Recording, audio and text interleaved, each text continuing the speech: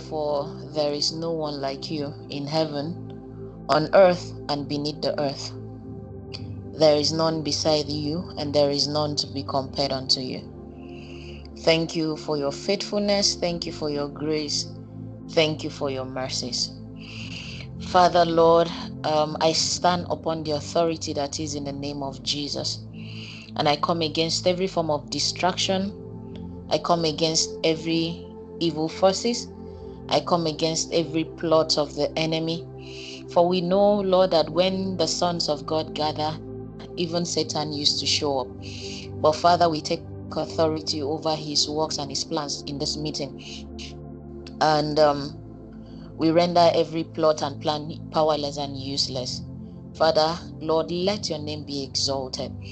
Father, let your word, let the heart of everyone in this meeting be the fertile soil that the seed would germinate. It will produce 30-fold, 60-fold, and 100-fold. And Father, at the end, when all is said and done, let all the glory, let all the honor, let all the praise and adoration be ascribed to you and you alone forever. In Jesus' name we pray. Amen and amen. All right, can I get a response just to be sure that you all can hear me? Can someone just say amen to the prayers? Amen. Amen. Amen. All right. Thank you so much. Amen. Thank you for responding. And so something very profound happened last week. So probably I should start there. And so Mr. Damola and the wife had been saying I should teach since this year, really, I think. And so I've been taking it as a joke. Sorry, I'm trying to move to another device now. Okay, sorry for the echo. And so I've been taking it as a play and wouldn't take it seriously. But this month, when they mentioned that I would have to teach in one of the Mondays, at the back end, I just told myself, Victoria, probably, I just said to God, if you really needed me to teach, you'd have to tell me what I would need to say exactly, because I really don't know what to say.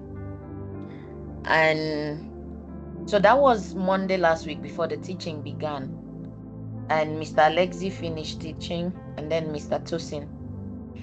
And immediately as Mr. Tosin started speaking, I was like, okay, God, you have given the expo you gave me to him. What do we do now? But God works in mysterious ways. That got to confirm that I've heard several people say that the Holy Spirit is in this place, God is in this place.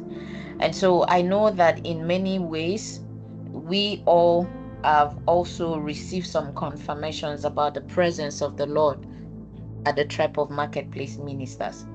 So I just said that to assure someone again. Perhaps, I don't know why I'm saying I'm going this direction. This is not what I meant, where I meant to go. But it's fine. The Holy Spirit is here. And so to tell someone that God is here, the Holy Spirit is here, God is still doing wonders and miraculous things. God is still speaking through his people to us. And so when Mr. Tosin's internet service went bad, I felt like saying, okay, let's continue from there. Where did we stop? Okay, I knew exactly what was supposed to have been said next. And so that's our God. He just works in very awesome and wonderful ways. And so we give him praise. And I trust that he would speak his word to us today. And so as I was pondering about restoration of the lost fortune, and so I began to ask God, what exactly do you want to tell your people? And so it came, the response came more like a question. And so it went this way, was like because fortune, when we talk about fortune, it's something that is of a very high value, something of great worth. And then I heard, if a fortune is something of worth and great value, what then can be more valuable than a person's destiny? What else can be more valuable than the purpose for which God has created a person to be? And you'd see that it goes much in line with what Mr. Tosin had begun to share last week before the network issue happened. And so I would still speak in that line. I know that God really has a word for someone. That's why he would lay the same emphasis in the heart of two people that needs to speak about the restoration of lost fortunes. And if you had not listened to what Mr. Alexi had taught last week, it's out on our YouTube channel. Do well to do that. And so when we are talking about this lost fortunes coming to, I know that we all know that it's not just about silver or gold or material things. We are all well aware of that. That's why in Matthew chapter 6 verse 33, God says, seek ye first the kingdom of God and his righteousness. Seeking the kingdom of God, what God is simply saying is that you should seek to become that which God had created you to be. You should seek to fulfill purpose. I remember when I used to hear that Bible verse, I would think that it meant, okay, seek to become a pastor, seek to become just something very serious in church, seek to become a deacon. I remembered when I was a teenager, I used to go quite early to church for weekly activities. And when I go, I'll just like to clean around, dust the chairs. If there are any dirt on the floor, just pick them around. If I find broom sweep and all of that, and make the place tidy enough for those that are coming to the service. I wasn't in any of the departments in the church. I thought I was a teenager. I was too young to be burdened by whatever they were doing in church. And so, but I could just do those little things when I go. And so this fateful day, I was doing my usual, just cleaning, dusting chairs. And this man walked into the church. I think he was a deacon, something. He held a position in church. And asked me, have you done your membership class? And I said, no. He said, are you a worker? Okay, that was his word. He said, are you a worker? And the first thing that would come out of my mouth, I said, I'm only a teenager. And he said, you should join the workforce. I've been seeing what you do when you come to church early and you're always cleaning and dusting everywhere. You should be a worker. Since that day, I stopped going early. I just go as at the time of service when everybody's entering, just to avoid, because I never for any way wanted to be a pastor or a deacon or a pastor assistant. That was the mindset I grew up with, that when they say serving God, you just have to be a pastor. You must stand up on the pulpit and preach the word of God. I like the word of God. I like to share the word of God, but I never wanted to share it from the pulpit. And so, but as I grew up in the faith, I got to know that seeking first the kingdom of God isn't about becoming a pastor. Probably that's where you are called to seek the first of God. I'm not saying that is completely out of it. But if that's where your destiny is, becoming a pastor, becoming a pulpit minister, please just seek ye first the kingdom of God. And so speak on this based on talking about becoming exactly who God wants us to be. And when you read that verse, it says, and all other things shall be added unto you. All the silver, all the gold shall then be added unto you, because in fulfillment of purposes is the silver and the gold. In fulfillment of purposes is all the other things, the low-hanging fruits that our eyes are focused on at the moment. And when we look at our father of faith, Abraham, and this seeking first the kingdom of God is tied to obedience. And so we go to the father of faith, Abraham, how he sought the kingdom of God first by obeying when God said, leave your father's kindred, go to a place I would show you, and all of that. And Abraham packed his load and left. In Genesis chapter 13, he had gone into Egypt. And then when in Genesis chapter 13 verse 2, sorry, I was hoping I'll be able to share while I'll be able to speak while I share screen. I'm trying to get that sorted out. So just bear with me if the screen is blank at the moment. I thought I had sorted out everything before I started this, but I just realized that. And so in Genesis 13 verse 2, verse 1 and 2, from verse 1 it says that then Abram, he was still even answering his name, Abram. It says, and Abram went up from Egypt. Sorry, let me try to share that. Then Abram went up from Egypt, he and his wife and all that he had, and Lot with him, to the south. Abram was very rich in livestock, in silver and in gold. But this is not what brought him to that. It was because he obeyed God. He had left and he had hope in this God that had called him, that this God would take him to where he wanted him to be. And you know, in the Lord's Prayer, when we talk about the kingdom of God, seeking first the kingdom of God, in the Lord's Prayer, when Jesus would teach his disciples to pray, let's go there. In Matthew chapter 6 from verse 9 to 10, it says, in this manner therefore pray, our Father in heaven, hallowed be thy name. Your kingdom come, your will be done on earth as it is in heaven.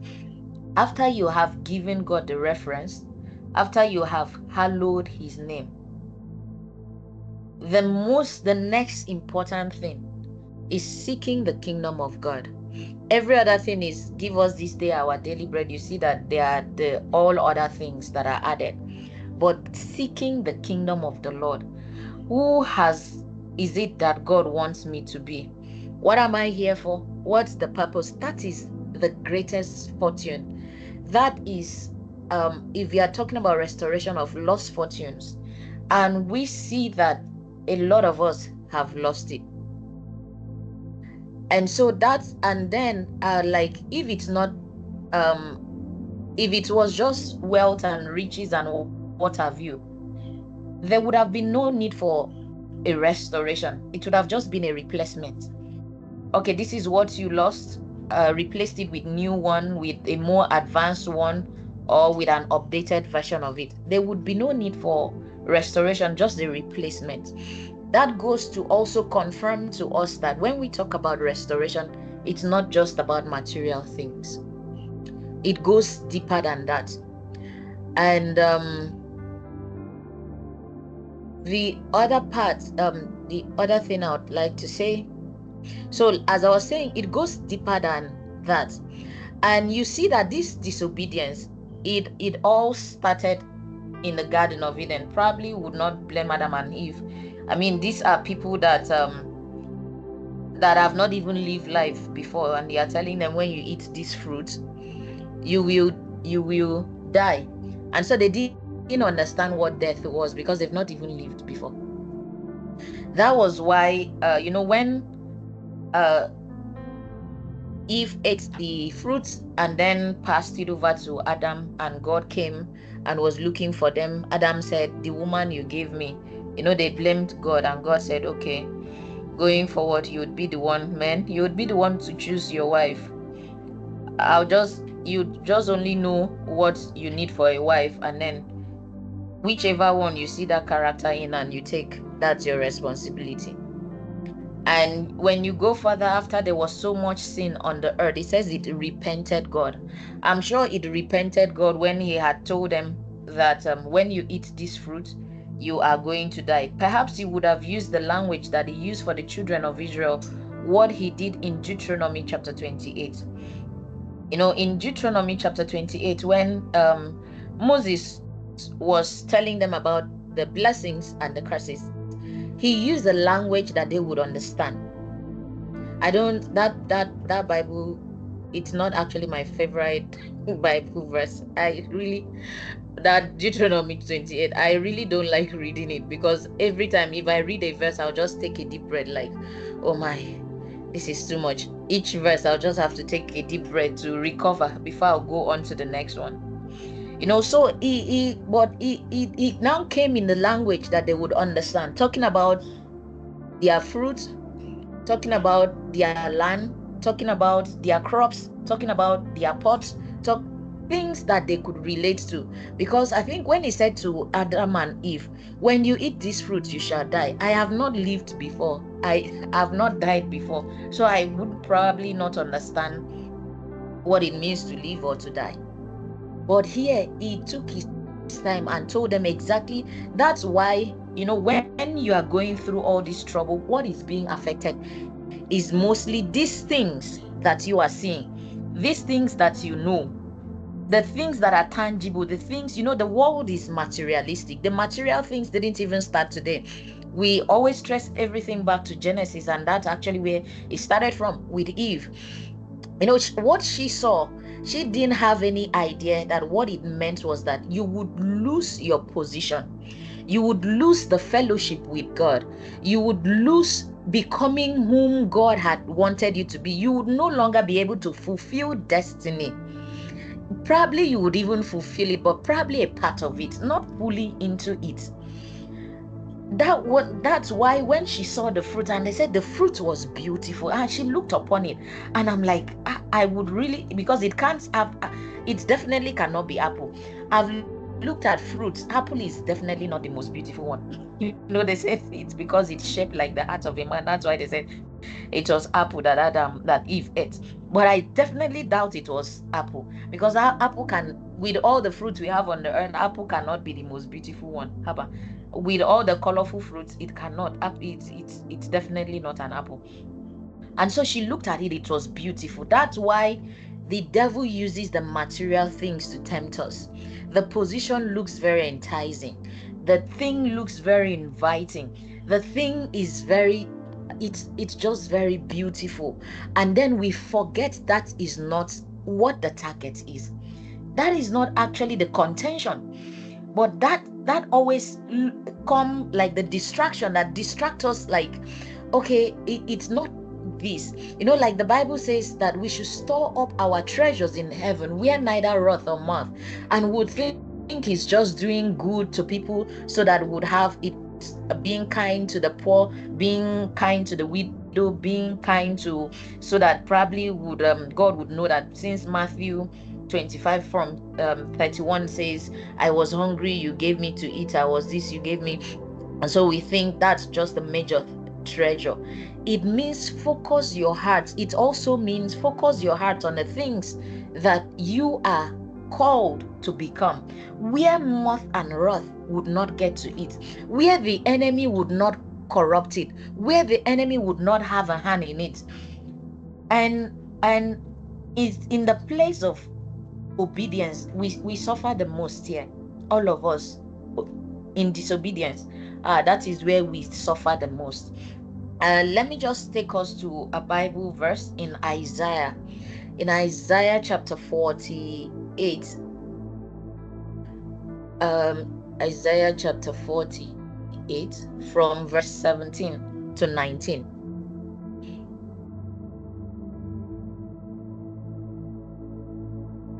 Isaiah 48 17 to 19.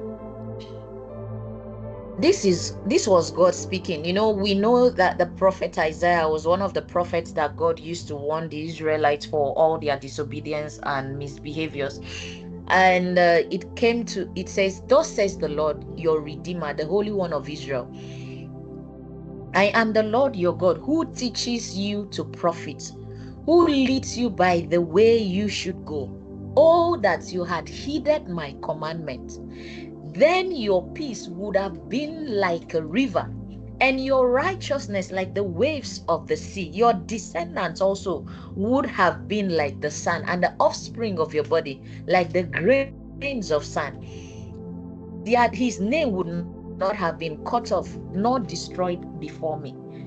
If only you obey, if only you seek first the kingdom of the Lord, if only you consult God and like, what am I here to be? How do I preserve this fortune? But and then how do I what do you want me to become? He says, because he's the one that knows what he wants us to become. He's the one that created us in the first place. Says everything, there's nothing that was made that was not made by him. All things that were made through him. And so he made us, he knows what we should be. And he says, if only we heed his commandments. If only, that's why the Bible, which verse that says, a portion that says if a man's way pleases the Lord, says he will make even his enemies to be at peace with him. Says if only you heed my commandment, then your peace would be like the wave, like a river. There's a song we used to sing, I've got joy like a river. When you go to a river, even a stream, a little stream, early in the morning, I remember my growing up days, you go to the stream, the water is so still, calm, quiet, and very peaceful. Says that's how your peace would be. You would have no trouble, you would have no issues casting and binding. It would just go very smooth. And so that's what the Lord is saying to us. You only need to obey, you only need to heed. And so the lack of obedience has caused us a lot of fall. It is causing us a lot of losses. And it is through disobedience that we lose our destiny and our purposes, which is the real fortunes that we have. Because if it was, like I said earlier, if it was just the material things, God would not talk about restoration. It would have just been a replacement. But because we live in, some of us, we live in ignorance, we had lived in ignorance, we had lived in disobedience and all what? We were like Esau. Let's look at the story of Esau. You know, when Esau came to meet the brother and he said, give me a portion, he was like many of us. You know, he was frustrated, he was hungry and all of that. Many of us that would say, God, just borrow me 20 million from my future account. I know that I'll make it later in life, but just borrow me some money from there. That was what he was doing. He was borrowing, but he didn't know what he was borrowing was going to affect his future. And so in Genesis chapter 27 verse 37 to 40, it says, then Isaac answered and said to Esau, indeed I have made sorry, I don't think this is where I wanted. Is this where I wanted to read first? Okay, where I wanted to read first was where sorry, pardon me for that.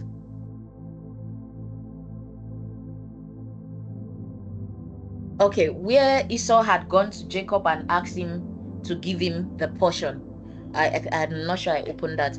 And so he gave it to him, and then he ate and he regained his strength. He actually didn't know what he did then. When he realized what he had done, what error he had done, was when their father Isaac had told him, go and kill this for me and come, let me bless you. And as faith would have it, Rebecca was there, who eavesdropped in the conversation and took sides with Jacob, and they got what they did done. And then when Esau returned after the blessing had been collected, let's now read from Genesis chapter 27 from verse 37 to 40. It says, then Isaac answered and said to Esau, indeed I have made him your master. That's talking about Jacob. And all his brethren I have given him as servants. With grain and wine I have sustained him. What shall I do now for you, my son? And Esau said to his father, have you only one blessing, my father? Bless me also, oh my father. And Esau lifted up his voice and wept. You know, this is the position of most of us, especially here in Africa. You know, we just like, I don't know what black magic or whatever demons the other nations did, but the black magic that is practiced in our nation, it is so deep that it has altered our destinies. And so we are in this place that we are crying. We are saying, is there not a single blessing left for me? I know that my father had been disobedient, had gone to worship whatever. They didn't know what they did. There's while my dad was still alive, there was something he did. He got sick one time and did one thing, and my dad's been late for 30 years now. We are yet to fully recover from what was done. And I know a lot of us here on this call, there are things that our fathers or forefathers, they had gone to places they were not supposed to go. Some of our parents had taken us to places seeking for protection, not knowing they were even mounting up many issues for us. And so that had deprived us of the fortune, the greatest fortune that God had given us, which is our destiny, which is the one thing that God had wanted us to be, in obedience to becoming what God had wanted Abraham to be.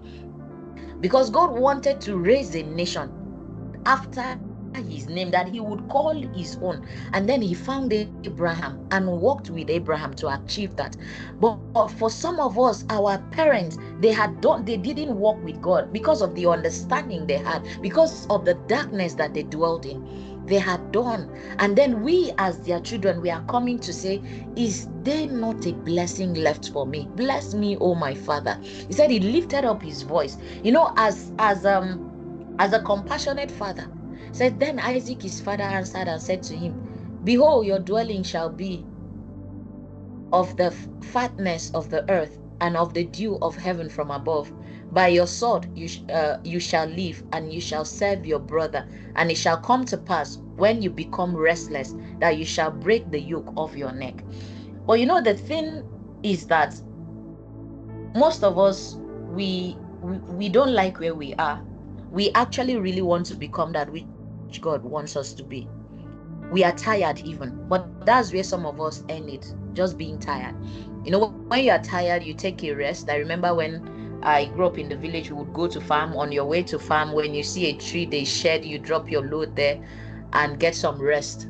When you are rested enough, you go back to your load, the heavy load, you put it on your neck. As often as you can rest along the way, depending on how many trees you see. Sometimes you just go into someone's farm, the cassava, when they are very tall up there, you just go under there and take shade. After you have regained some strength that you can go probably for a few more miles, you take up your load and begin. That's where we are, most of us. We do a prayer here today, do a prayer there, and then we begin to see one or two things change, and then we have access again to the low-hanging fruit, and that's where we end it, just being tired. When we regain the strength, we carry up the load again and continue the journey to know where exactly. But you have to actually come to the restoration of your lost fortune. You have to be restless, but don't be restless for the wrong thing. For the wrong reason, rather. It says here that when you are restless, you shall break his yoke off your neck. And you see, Esau became restless for the wrong thing. Because in Genesis chapter 33, when Jacob needed to go back, it said Jacob looked up and there saw Esau coming with his 400 men. Are you going to fight a battle? You're going to welcome your brother home, and you're showing up with 400 men. Little wonder Jacob was excessively afraid. Like, why is this guy coming with 400 men? Are we fighting a war? And so Jacob began to divide, but that's not our focus. And then Jacob gave him the things, and Esau said, what does this mean, all these cattle and what have you? He said, my brother, it is for you. Esau said to him, I also have enough. And so when Esau sold the birthright, and then when he became restless and then had wealth and riches, he thought that was the end. But that wasn't it.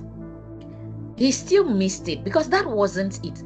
What exactly he lost was the covenant that God then established through the generation of Jacob. Are we going to talk about Judah? Judah, who now the lineage of Christ. Are we going to talk about the sons of Issachar that the Bible says they had the understanding of time? Are we going to talk about Levi, the lineage of priesthood? This is the main thing that Esau missed. It wasn't the wealth and the riches that he also had acquired so much. In verse 8, Esau asks, what is that's the verse 8 of Genesis 33. It says, Esau asks, what's the meaning of all these flocks and herds I met? Jacob said, to find favor in your eyes, my lord. But Esau said, I already have plenty, my brother. Keep what you have for yourself. And Jacob said, please, no, accept it. And then Esau was in his mind saying, my brother is coming back with all of this. I even have times 3 of what he has. But that wasn't it. That wasn't what he missed. It was the destiny. Perhaps the lineage of Christ perhaps would have been through Esau. Now we would have been talking about the God of Abraham, Isaac, and Esau, but we are talking about the God of Abraham, Isaac, and Jacob. And so that is our main contention. That is the fortune that we need restored, our destinies. That thing that the Lord had made us to be here upon the face of the earth. And that is where God is calling us. Let your restlessness not be, oh, I have 1 house, I have 2 houses, I have 5 cars, I have servants, I have a company that has employed 5 people. Let your restlessness not end in those things. Let your restlessness be in, am I and my household fulfilling purpose? Is this really where it ends? Because when you look at Abraham, in the Old Testament, it was said that he had what? Cattle, gold, and silver. But in the New Testament, when it was being spoken of about Abraham while he was in heaven, he said that Abraham had faith and it was counted to him as righteousness. This wealth and riches, they matter, but just here on the earth. But when we cross yonder, when Christ comes, shall we say, okay, the race that you had given us, we ran it, we have completed it, and now that crown of glory for fulfilling that which you wanted us to, we have, and here we have come, Lord. Thank you for what you have used our hands to do. And so at this moment, even as I hand up to Mr. Tosin, let us ask God, Father, Lord, perhaps I have lost the race on the way. I have stopped where I was not supposed to stop. Lord, I ask for grace to be restless enough to recover the destiny that have been lost, to recover the real fortune, which is my destiny and that of my household and that of my lineage. Father, help me to recover it. Father, restore, Lord. I cry restoration. Father, Lord, have mercy. Let your mercy prevail. Let us unmute and begin to pray. Let us unmute right now and pray. Father, Lord, Masupra Hikaya, thank you for your word that you have spoken. Father, we have come, Lord, Malib. Lord, we had casted our eyes on the things which you had not called us to, and so Lord, we come, Lord. Father, we come in repentance this moment, Lord.